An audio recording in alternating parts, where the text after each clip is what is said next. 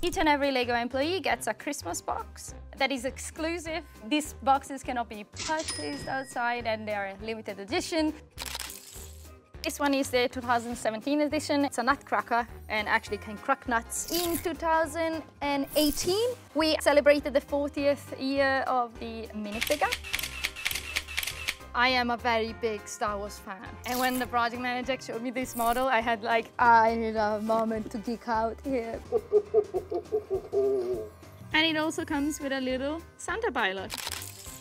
It's always like a very selected number of colleagues that I can actually talk to about these projects, but we don't want to spoil the surprise for anybody, so we try to keep it as confidential as possible, even within the team. Maybe can we have a sneak peek into this year's Christmas box?